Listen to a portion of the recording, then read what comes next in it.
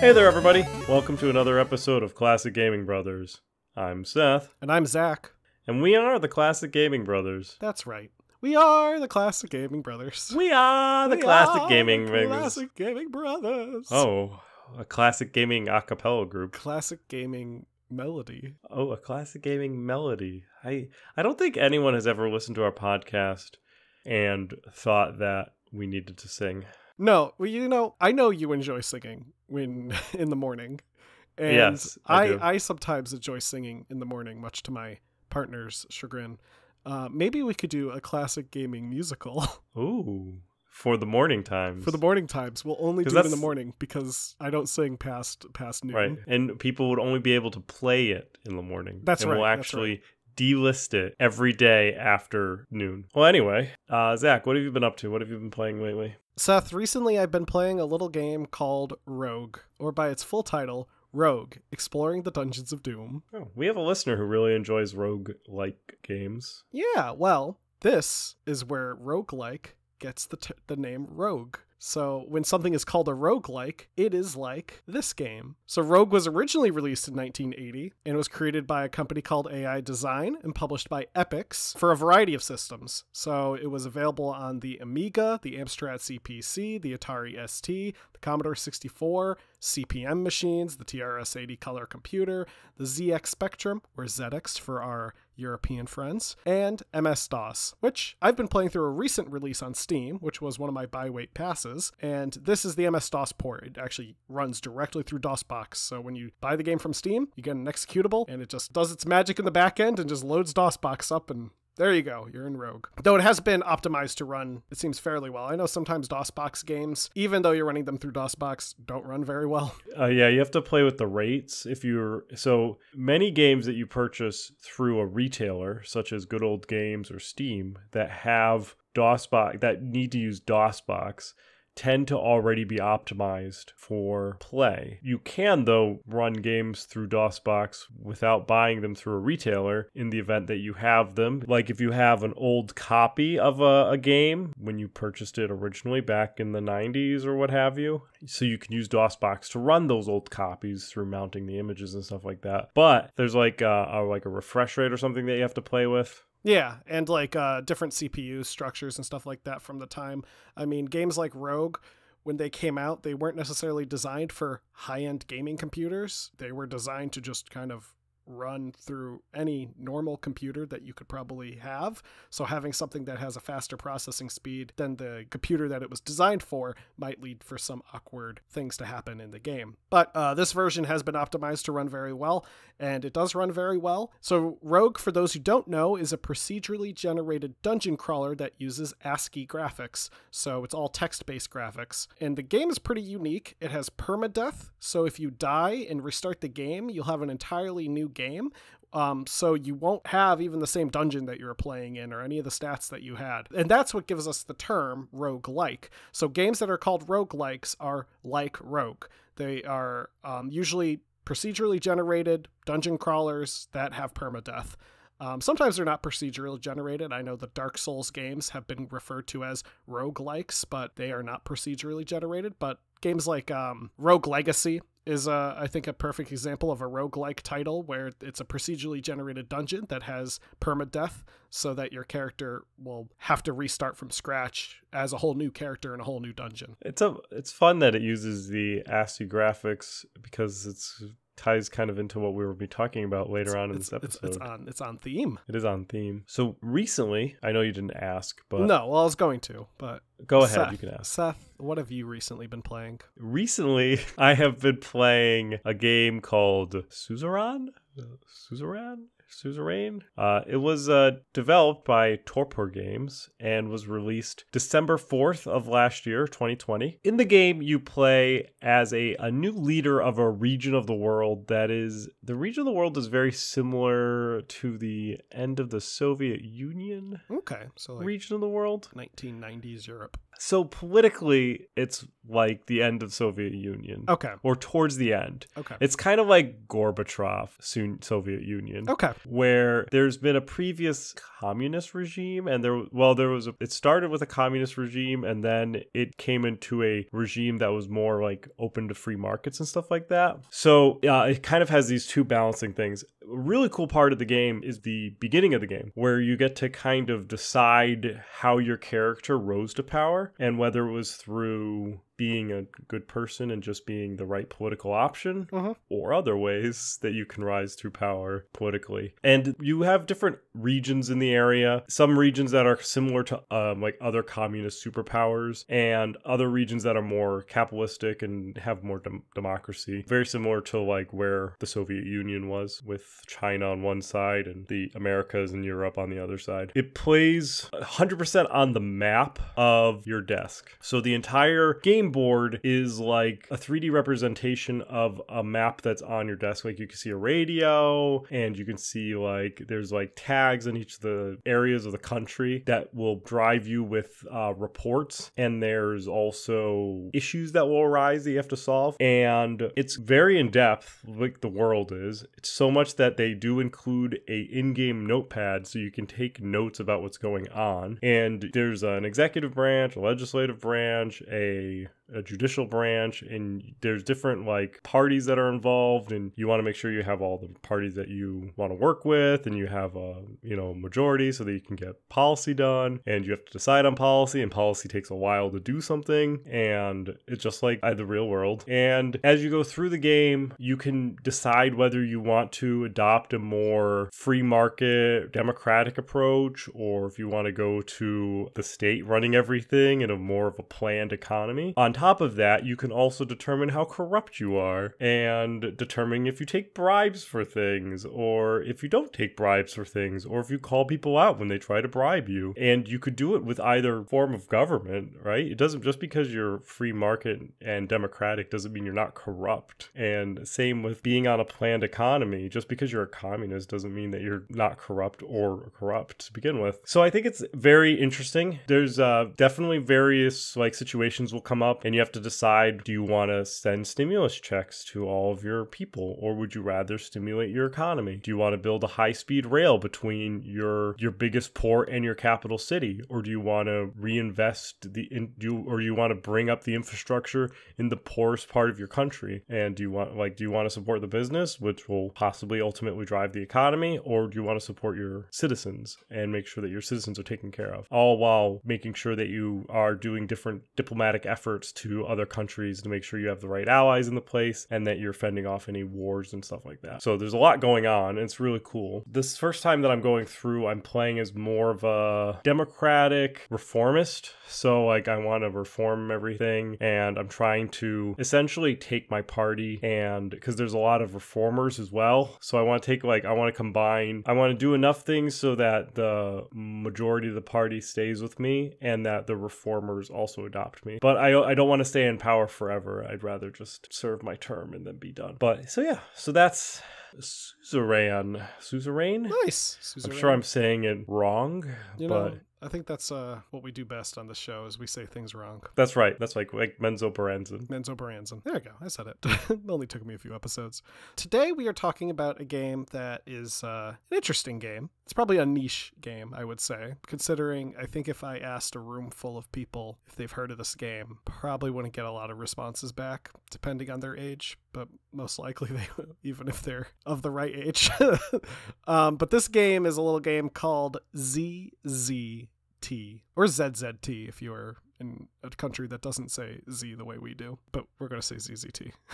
We're going to say ZZT because that's just the way that we, I always want to say ZZ Tops. ZZ Tops. We're talking about ZZ Top today. Classic Gaming Brothers taking a trip to Music Land for ZZ Top. I really enjoy ZZT. I think it's a fun system, I guess. It's hard to just to say it's a game. Yeah, it really defies being like it is a game and it's not a game. Like it's a Yes. Yeah. It is simultaneously a platform and a game all in one. Yeah. And I'll go first with my memories, unless you want to go first with your memories. I mean, my memories are pretty short. Sure. Why don't you go? So, alluding to what Seth said, and I think he's going to talk about more of it in his memories, and we're going to talk about more of it overall, is that ZZT is both a game and kind of a platform. So there were some custom worlds that you could build for ZZT, kind of like custom games. And I remember watching Seth play ZZT. I remember him going onto the World of ZZT, which was a website dedicated to finding different ZZT custom games. I do remember some Sonic-themed ones, probably because I was very little and asked Seth, show me Sonic, or show me Death. I don't remember the exact Sonic-themed ones, but there is a Sonic ZZT Blast that is from around the year 2000. I think that might be one I remember. And I also think I remember the game being way more graphically impressive than it really is, in the sense that I think my imagination really, really was playing with what the game was providing on the screen, and I probably imagined the game being more powerful than it is as a game. Right. You know. Yeah. So I feel similarly when it comes to my memories of ZZT. So they stem back to the late 90s for me, where I spent some time being homeschooled for about a year or so. I remember that. And during that time, we would go to homeschooling groups so that we could meet other children who were homeschooled. Since when you are homeschooled, you do not go to a school, just like how everyone's getting homeschooled now, which Fitting. is being 2020, 2021 kind of reference On there. topic. If you're listening to this in the future, isn't it on topic? You don't meet a lot of children in your home, so you don't need at least two, and those are your brothers and sisters. Yes, you don't meet a lot of strange children. Well, be that as it may, my mother would bring me to homeschooling groups to meet other children and who did not live with me, and so that I could make friends and do like group events, like field trips. I remember we took a field trip to McDonald's, which was fascinating for me as a child. Anyway, through the program, we met a family that we ended up doing a lot of different activities with, and I made friends with one of the kids in the family. And I would go over and we would play video games, and he was one of the few people in that time that had a PC that played video games. Not only did he have a PC that played video games, generally he had a PC where it was in the basement. So it was kind of unregulated in regards to parents seeing what you're doing on it. So we played games like ZZT, Neopets, and I remember a game called Creatures, all on a Windows 3.1 version of the computer. So we played a lot of ZZT and like hours and hours of this game. And when I finally got access to my home computer, I went and got ZZT on my home computer. I think I might have gotten a copy of the game from him on probably either a CD or a floppy I think disk. we had it on a 3.5-inch disc. Yeah, and I think I got it from him. Yeah. And I really think that my favorite part of ZZT was the modularity and the fan-created games, or what are called worlds in ZZT. And I love that there were people out there that were dedicated to making these fan-crafted games. Yeah. That really had an in-depth story. Like, there was a lot of games that had really good story. They had interesting takes on the game mechanics. There was a few games where they like replicated Tetris and Donkey Kong through the ZZT engine. Right, yeah. Which is impressive. And the simplistic graphics, because we'll get into this, but ZZT uses ASCII graphics, I thought led to almost an expansion of creativity while observing the game and playing through the games, because you had to, being forced by the graphics to supplement your own creativity for the game. Yeah. So it was like almost reading like an interactive book. to the point where you're like seeing, I mean, it is, right? Because it's all text and it's just like weird text. Yeah. That is arranged into images. But it's like you're essentially interpreting these images in your mind's eye and creating these game experiences. And I think that's just something that I think that's lost on video games as well, as we've pushed forward this like needle on graphics, making them ultra realistic. Our brains don't need to make up that gap, right? Our brain doesn't need to make up that what would this look like, or what would this person look like, which you do when you're like reading a book. Where older games with older style graphics, you kind of do have to kind of refine those edges or add in some layer of creativity, which is one of the reasons why I still really like older video games, because I think that it still helps my creativity as I'm playing them. So to get into the history of ZZT, we also gotta kind of break into history of a couple other things. Starting off, for those who don't know, which might be a large number of you, ZZT is an action-adventure puzzle game, as best as you can describe it, that was developed by Potomac Computer Systems. Potomac was founded by, and pretty much solely run by, a man named Tim Sweeney. Sweeney at the time was attending the University of Maryland, and he was actually... Hence the name Potomac. Yes, hence the name Potomac, because the University of Maryland is located on the Potomac, which is a river. And also, he lived nearby, so he grew up around the Potomac River. He developed ZZT originally as a text editor to be run in Pascal. Now, for those who don't know, Pascal is a fairly older programming language that became popular in the 70s with the dawn of the mini computer, which is kind of a misnomer for anyone who has ever seen a mini computer, because they are very big. Mini computers are about the size of what we might think of as a refrigerator or a cabinet. The reason they're called mini computers is because they are smaller than the computers that came out before them. So where it's like 2,000 square feet. Yeah, so as opposed to having an entire room that's a computer, you have a closet that's a computer.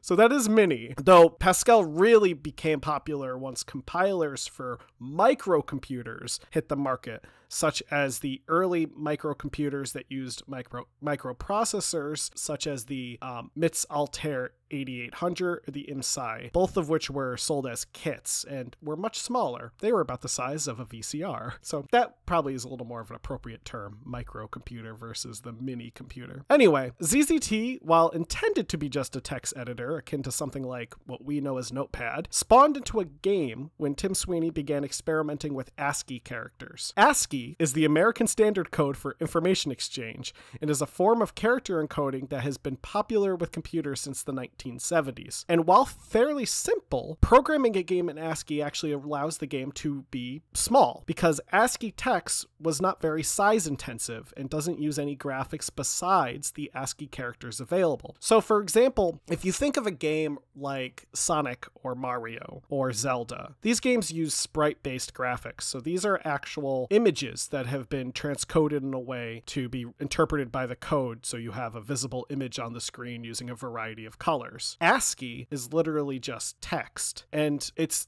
a whole variety of text images. So ASCII isn't just like alphanumeric, it's symbols as well. So for example, in ZZT, your character is represented by a little smiley face, and collectible items might be, for example, the degrees symbol, which is that little circle that goes next to numbers when it's degrees. Or it could be, for example, a spade symbol, like from a card set, or a dollar symbol, or a pound symbol, or a yen symbol. So any symbol that you can really think of that you could use via something like Unicode or something like that in a modern text interpreter is probably available as an ASCII symbol. So ASCII had a wide variety of available, essentially symbols that you could choose from, which allowed for this game to be extensive in terms of what was available. So you didn't necessarily have to worry about picking like 10 enemies that all used the same letter of the alphabet. They could use a variety of different symbols that were available in the ASCII code. So that was a pretty neat idea, because not only did it keep the game small, but it also allowed for some variety there. Now, the name itself, ZZT, was actually chosen for kind of a funny reason. A lot of shareware distribution methods, such as bulletin board systems or catalogs or discs and such that you would get with shareware titles on them, were arranged alphanumeric. So numbers go first, letters come second, and A through Z. Z is the very bottom of the alphabet. So if you're looking for something at the bottom of the alphabet, it's going to be there. And ZZT was always at the bottom of the alphabet. All Tim had probably had to say to people was like, hey, if you want to find ZZT, just look at the bottom of the alphabet. There it is. So I think that was kind of clever as a way to always let it stand out and never really get mixed up in the other game titles. However, there is a backronym to ZZT, and a backronym is kind of the opposite of an acronym. So an acronym is an abbreviation of something that uses a series of letters that was created ahead of time. So like saying ATM is an acronym of automated teller machine. ZZT didn't have any meaning to the name until someone much later called it the Zoo of Zero Tolerance,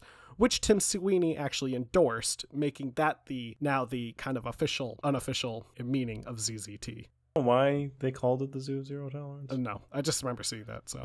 The world may never know. ZZT is a fairly simple game. You play as a character that is represented by actually a smiley face that's on a little blue square. Yeah. A rectangle. It's a little blue rectangle and then a little smiley face on it. And it's like the smiley face is like stretched to fit the little blue rectangle, so it's a little like oblong. Yeah. And you can move the character around using cursor keys. You can also use your mouse. You have to, when you boot ZZT, it asks you if you're using a keyboard, a mouse, or a joystick, and you can select any of those options. So if you use a mouse, I think you can actually move the character around with the mouse. You can always select things with the mouse. Keyboard, everything's keyboard driven, so you don't have to move the mouse or do anything with that. And joystick, you can use the joystick to move the character around. I think it assumed that you would at least have one button, because I think it was assuming that you had like some manner of joystick that was similar to like an Atari joystick, so it'd be like a button or so there. So that I think that button could be bound as well. And then the second option would be whether you wanted to play the game in monochrome or with color, depending on the monitor that you have. Yeah. So if you had like a green screen, then you can play ZZT in it, assuming that you had the DOS software that could boot it. And now you could use other keys as well to do other tasks. Most commonly shoot. You move your character around, you could shoot things. You have to actually, depending on the version of ZZT you could either you would push the button, the arrow key in which you want to shoot, and then you'd have to hold the shift key. So you'd point the arrow key up and shift, and you shoot up, right, left, so on and so forth. Later versions would have spacebar to shoot, so it depended on what version of ZZT you got. So as we mentioned before, the game is very customizable, and it was deliberate that way. As almost like a text editor, it was easy for people to create content for the game and release it. Even children could make their own ZZT game and put a world of ZZT together and put it out there into the world to be downloaded. And it was very easy to get a new world into your ZZT file. You would code a world, and I think you could even save and export it in the ZZT game itself to make the new world. Just like a game, those game editor was part of the game. You could create a new world, save it, and you get a file, and it would just be called yourname.world, and you could just put that on the internet, and someone could just take it and put it into their ZZT file, and it would show up. So it was real easy for you to and it was shareware, right? So it was always shareware, which is just essentially a free product. Yeah, right. It's just a free product that's distributed with a sometimes recommended registration. So certain game creators in ZZT would actually have a pop-up in the beginning of the game that would say, hey, you can play this game up to a certain point. If you want additional worlds of this game, you have to register. You have to mail me and list their personal address, $2 or $8. Sometimes people have like an escalating offer where they would say, you can mail me $8 and I'll put it on a disc for you. But if you mail me the disc, you only have to pay me $6, and I will mail you the rest of my game. And which is just wild, right? I would love to see the numbers for how much money people spent on ZZT fan-made worlds versus the actual ZZT. There was a lot of fan-made worlds to choose from, probably upwards in the thousands. Tim Sweeney was dedicated to this customization, so he had a level design contest that he created for right after the release of the game for anyone who was registered with the game, and over 200 people submitted custom worlds into this contest. So and you could go to the Museum of ZZT ZZT. It's just thousands upon thousands and thousands of custom worlds. Even like there were groups that got together and they did custom worlds together, and they produced them almost like a video game company would produce. They were a group of people that got together to make solely ZZT custom worlds and release them as video games. And there were people who like drew art and did all this work in ZZT. There were some games that even come off as just like art. And we'll get into a few custom worlds that I personally remember, and that's why we're gonna talk about them, but there's really thousands and thousands of custom worlds. So as we mentioned, the game was shareware. Yeah. Which means that it is free. So it was a very popular thing, but it wasn't very popularly paid for. No. The sales figures and the numbers for the ZZT game, platform, whatever you wish to call it, were kind of lackluster. And by 2009, after being released at 1991, so after, let's do some math here, 18 years, it's estimated only probably about 4,000 to 5,000 copies were officially registered and sold. Yeah.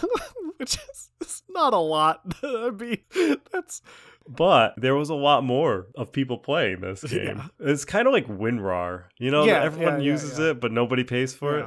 It's just kind of like WinRAR. And the reason I imagine is because you didn't need a registered copy of ZZT to play the other worlds. So you got this free game that gave you access to like thousands of more free games. There was no point to register it. No offense to Tim Sweeney, but there was no point to register ZZT. Right. And I mean, you may have even not registered ZZT, but you might register a copy you of might have bought someone else's. Yeah, exactly. That's like one of the... I'm just curious how many people sent money to Code Red that didn't send money to ZZT. Right. Yeah.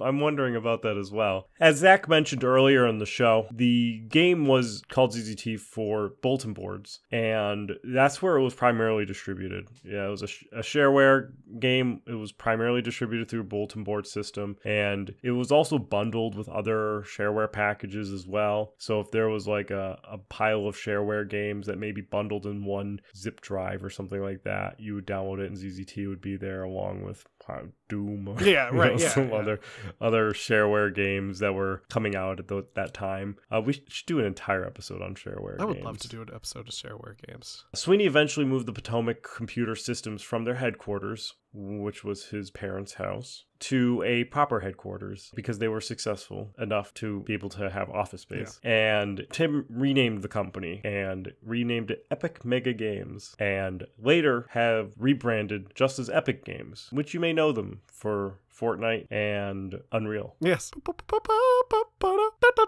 I wonder if there's a Fortnite ZZT. After Sweeney left his parents' house, however, his father Paul continued to take care of his ZZT mail orders and continued to fulfill mail orders up until the final copy being sold in November of 2013. That's awesome. Like, imagine in 2013, Mr. Sweeney is just sitting there at home, and then he gets a little like message that's like, someone registered a shareware copy of ZZT, and he's like, finally! Then he sent a letter to his son. He was like, no more. That's it. I'm all out. Last one. We registered all the copies. So you know what's funny is you could get ZZT on in like a .rar. Yeah, I know. Yeah. So you could use WinRAR to open. You could open one shareware with another one shareware all the way shareware. Down. So there are plenty of key worlds, as we would say, in ZZT, especially to Seth. I mean, Seth was the ZZT guy. But before we talk about some of those other key worlds, let's talk about the kind of what I guess we can call the X of ZZT. The letter X of ZZT. So when you got ZZT, when you downloaded ZZT, it came kind of pre-bundled with some worlds. There was the town of ZZT, city of ZZT, caves of ZZT, and the dungeons of ZZT. And these are worlds that were designed by Tim Sweeney back in 1991 with the original release. Which, 1991, Seth, that was 30 years ago. In fact, ZZT celebrated its 30th anniversary in January of this year. Wow, happy birthday, ZZT. We're sorry we're late. Happy 30th birthday, ZZT. Hope it was a good one. All of these feel very ZZT-esque in the sense that even today, will hold up if someone's playing them. And you can actually play all of these through your browser if you go to the ZZT Museum, or the Museum of ZZT as it's lovingly called. These games served as kind of the building blocks for all future ZZT projects, and without them there wouldn't have been an injection of creativity into the platform. X of ZZT type games were the action adventure games where you would have to solve puzzles and collect items to unlock further items, though each one was quite extensive and pretty open world when it comes to exploring. And I'd also like to add that I think another useful thing that this town of ZZT, city of ZZT, etc. did was they really taught people what ZZT could do. So, like when you start Town of ZZT, it has like a clearly labeled building that says like Bank of ZZT, and you go inside and it shows you what currency will look like in this world. So you can kind of determine how that you're going to create your game by looking at what's available to you as a resource and going from there. So obviously you could kind of customize a bit in terms of what characters represent what in your version of ZZT, but this at least gave you a jumping off point, right? So it showed you, oh, so-and-so uses this symbol for currency. Well, maybe I'll use that symbol as well, sort of deal. Yeah, and actually on the splash screen itself for Town of ZZT, which was the first game world that was created for ZZT, in Town of ZZT, it starts off with, it's essentially 4 boxes next to each other, and they're multicolored boxes, and inside each box is a different creature, where it's like a centipede, a lion, tigers, and others is what it's labeled as. And like Zach says, they use different symbols in each one, and Tim tries to choose a good symbol for each one. Like the centipedes are zeros, yeah. so it like makes sense. And then underneath that is another box that says an Epic Mega Games production, and it's just a key to items in the world. So we'll say this symbol's for ammunition, this is for torch, this is for gem. And one of the interesting one is this is for, it'll be like a symbol for passage, and it's an equal sign on a rectangle. And that equal sign on a rectangle is like the universal symbol for ZZT for like a scene shift. Yeah. So when your character will go through it, there's usually a corresponding noise, because this game had audio as well, not scripted voice. No. But it had like MIDI. But there was like this weird noise that always played when you would enter or leave an area. And it was cool that it would also play in other people's games, and it kind of drew this interconnectivity between ZZT games, where it was like the ZZT MCU essentially, or the ZZT CU, I guess, the ZZT Cinematic Universe, where everything was kind of connected but a different story. One of my, now there's 2 custom worlds that I want to talk to. I'll talk about one, Zach will talk about the other one. And the one that I want to talk about is a game called Burger Joint. Now, Burger Joint is, I believe, the inspiration for my love of adventure games. And it was developed by a guy by the name of Matt Dabrowski. And it takes place in one restaurant. So it just takes place in this burger restaurant, as the name Burger Joint implies. And it doesn't leave that restaurant. So you always are in that restaurant the entire time. The scene essentially is that restaurant. And I believe there is like that equal sign to go somewhere else, but all it does is progress the story. Like it may change, like it may have days pass and you can go through it. There's actually in Burger Joint, there's a little area that your character can sit, and they'll do cinematics. And when the cinematic is done, the thing that is blocking your character from going to the next scene gets removed, and you can go forward through the scene to continue on the game. I thought it was kind of a unique way where your character kind of watches cinematics play out in ZZT. So it takes place in this burger restaurant, and the game does flow real time. So you may have an objective that you need to accomplish, and you need to accomplish it like quickly, because the game doesn't wait for you. The game will actually fail if you don't do anything, or if you don't complete if you don't do everything that you need to do in order to accomplish the objective within the allotted time. And Matt Dabrowski, who also goes by Mad Guy as his ZZT creator name, he created Burger Joint back in 1998 and stated that the game was really heavily inspired by the game The Last Express, which is an old adventure game that takes place entirely on a train. So that permanent set, like always being on the train or always being in a burger joint, lends, I think, credence to the setting and almost makes the setting a character in its own right. Burger Joint also is heavily praised as probably one of the best ZZT games, like custom ZZT games out there. It's a full-fledged story and it's good. It's a good story. It's worth playing. If you need a game to play in your browser while you're at work, Burger Joint is a great game to play in your browser at the ZZT Museum, because you can do it and it's free and it's a peach of a game. I really enjoyed it. I encountered it at such a young age that I probably didn't even acknowledge that it was an adventure game, or like what a genre of games was. I watched it and I was like, I like this. Like, this is cool. I like how this is the story. I wanted to know all about this burger restaurant and explore it and like try to find out everything about it. And it was fun and I enjoyed it a lot. And it's an interesting story for sure. I think it involves burglars at one point in time. It's been a while since I've played it. So one of the next worlds that was really popular is called Code Red. Now, Code Red was created by Alexis Jansen and released in 1994. It's an adventure game where you play as a 16-year-old named Kyle Lipschitz, and you wake up one morning, turn on the TV, and the government is planning to fill Southern California with toxic waste. So you gotta find out why. And figure that out and stop it. There's some really unique puzzles in Code Red, where the puzzles are based on the story. They're not just kind of like random puzzles. Which ZZT games had a lot of random puzzles. Yeah, whereas like the puzzle might have nothing to do with the game you're playing. This one is actually as relevant to the story. And apparently there's a grand finale in space and 8 different endings, which is awesome. Now, Code Red is actually one of those unique games where at the time, the version of Code Red that was available was also a shareware title, technically. So it was like, you're playing a shareware ZZT, right? And you download a shareware Code Red to be played on your shareware ZZT. But you could have sent a letter to Alexis Jansen with money for her to send you the disc with the complete version of Code Red, which I think is a unique way to get your fan game out there. I'm really curious how many official copies of Code Red were sold. We could tweet at Alexis. We can. So fun fact, Alexis actually currently works for Wizards of the Coast and is heavily involved in Magic the Gathering, and was actually, I think, a key person in at least some Magic the Gathering elements. I know nothing about Magic the Gathering, so I'm not going to try to make anything up about my knowledge of Magic the Gathering. I do know that she is heavily involved in it and is still heavily involved in it. And she also released a number of other ZZT games during this time. That's really ZZT, some of the worlds that are available for ZZT.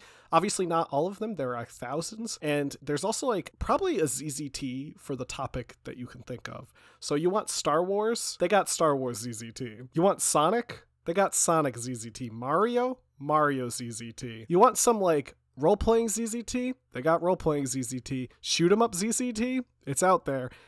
There's ZZT everything. There's probably a Doom ZZT.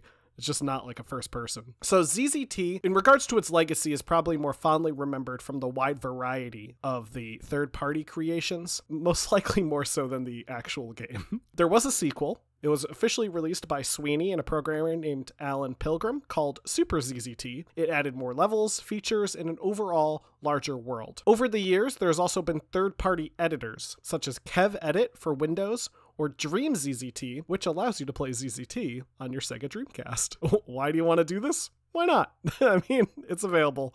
Before we go on, not only is there a Doom ZZT that was released back in 1995, there is also a Temple of Doom ZZT, where one is based on the video game Doom, the other is based on the Indiana Jones movie, The Temple of Doom. Get you a game that can do both. I think that's what they say, right? So Sweeney did report that he had lost ZZT's original source code, mostly due to a computer crashing. However, fans of the game have actually worked on reconstructing the source code with permission from Sweeney, and I think as of like 2020, they got it down to be like 99% accurate to the original source code, to the point you could like run the source code and get it to generate the exact same file that would have generated when he was originally compiling ZZT back in the day. In terms of a bigger legacy, as mentioned, Tim Sweeney would later create the Unreal Engine, which I think probably made him a little more money than ZZT did. Maybe $1 or $2 more.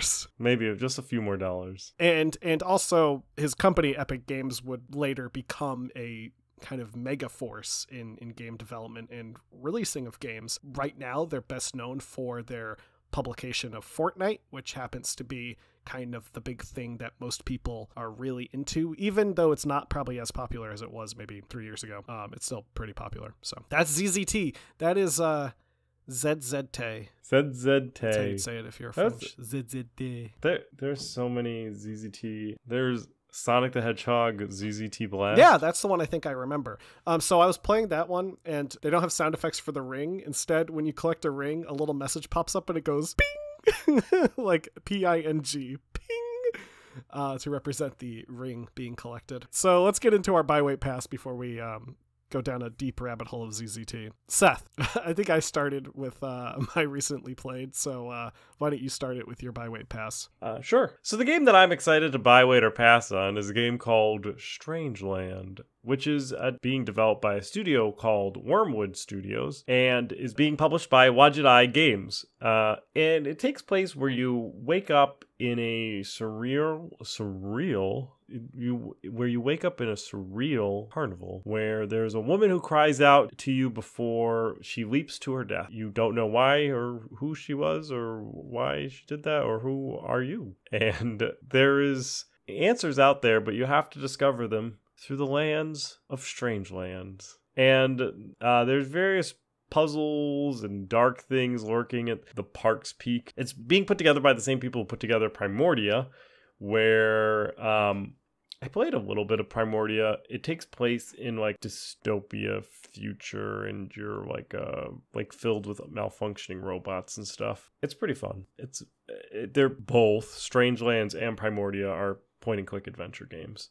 And so there is going to be a lot of story, some cool art, and that's it, right? It's a story and cool art. Like, that's pretty much an adventure game. So I do like Wadjet Eye and what they publish, and I did like Primordia for the time that I played it. I will be putting Strangelands down as a wait until I should probably go back and beat Primordia before I play another new game by them. So I'll put it down as a wait. It's going to be released Q1 of 2021, so probably sometime soon, since we're midway through the quarter by the time of this episode's recording and release. More halfway there. So yeah, so we'll put it down as a wait. What about you? So my buy weight pass is going to be Legend of Zelda Skyward Sword HD. Skyward Sword HD was announced as part of the February 17th Nintendo Direct. It's an HD remake of the 2011 game that was released for the Wii of the same name, Skyward Sword. One of the reasons I'm kind of interested in this is because they specifically said that this version would have support for Switch Lite, which I own, so that's nice. The reason I was worried it wouldn't have support for Switch Lite is because Skyward Sword was really optimized to play on the Wii, meaning it has motion control that the Switch Lite doesn't do very well, because you don't have separate Joy-Cons. So it's kind of hard to do motion control on a system like the Switch Lite. Anyway, they actually talked about in the Nintendo Direct how they're releasing it with support for Switch Lite. Specifically, there's going to be a controller setting you can toggle if you have a Switch Lite or you're playing it in portable mode, your standard Switch. Then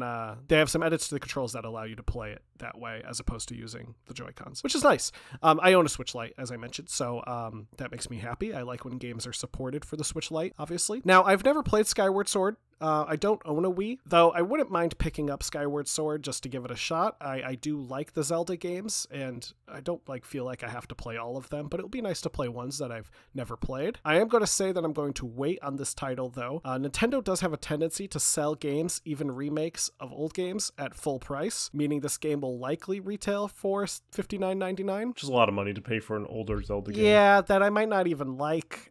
So I do want to wait until it will eventually go on sale, most likely, or if I can buy a used copy. It is due out on July 16th, though, so I'll keep an eye out for it. I believe pre-orders are launching tomorrow or later tonight, it's actually the 17th as we record this, so the Nintendo Direct just aired. So yeah, I'll put it down as a wait. I'll keep my eye out for it and also see how reviews favor it. Yeah, and that was the game where you swipe with the Wii and do the sword motions. Yep, exactly. And then you fly up to the clouds and stuff like that. I had a friend who really liked Skyward Sword. I played it very little bit. Well, that's going to be it for the episode. So we're going to do the thing where we tell you to do our thing. So let's talk about the different ways that you can listen to us, contact us, and support us. If you're listening to this portion of the podcast, congratulations, you figured out how to listen to us. So you can get a round of applause and continue to listen to us, or you can find us on other listening apps. We're on most listening apps that you can listen to us, Stitcher, Apple, Google, you name it, we're probably there. You can, if you also want a different listening experience, you can head over to our website. Our website is classicgamingbrothers.com. On our website, there is the Classic Gaming Brothers Lounge, where you can sit and relax and listen to the episode in our media player. There's also a contact button that you can click, and that'll bring you to our contact form, where you can send us some fan mail, which we love. We really appreciate fan mail. Anytime that you guys send it to us, we read it all, we respond to it all, we love it. And you can send it through the website, through there, or you can also just, if you have your own email client, which hopefully you do, it is 2021 and email's been around for a bit, you could send an email to classicgamingbrothers@gmail.com. You can also send it to Seth at classicgamingbrothers.com, or Zach at classicgamingbrothers.com, or classicgamingbrothers@classicgamingbrothers.com. Any of those work. They all go to the same email box. We'll read and respond, and we just really love the feedback. If you guys you can have feedback about the episode specifically, about things that you like, about things that you hate, about things that you would want to hear more about. We've done multiple episodes because of listener submission. If you've listened to this podcast enough, you probably know that there is not a real good theme, as it were. Like, we don't have a method to our madness, or maybe we do, we just haven't shared that with you. But we generally do content as it comes. We do have ideas in the pipeline, and so we do have content planned out. But if you have an idea, we can work on it as soon as we can. So it's that. Look at that. You send us a great idea, we'll read it, and we'll try to do something for you if we're comfortable with it. If you send us an idea and it's something that we're not necessarily comfortable with it, then we may have to say no. But I mean, we're pretty comfortable fellows, so it would just be if there's something that we can't speak. If we can't be pedantic about it, I don't know if it's going to be something that we would be able to do. Finally, to support us. Listening to us is a great way to support us. You can like us and subscribe to us and rate us on whatever podcast application that you're on. Those always help to support us and drive the whatever algorithms so that more people can listen to us. Because the objective is to get more people to listen to us so that more people can enjoy Classic Gaming Brothers. You can also mention us to a few of your friends, perhaps even 3, to say, hey, I listened to a cool podcast. It's called The Classic Gaming Brothers. You could check them out, and you can send it over to them as well. And finally, you can support us by following and liking and subscribing to wherever we are on social media. So we have a Facebook, we have an Instagram, we have a Twitch. We're at Classic Gaming Brothers on Facebook and Instagram. We're at CG Brothers Pod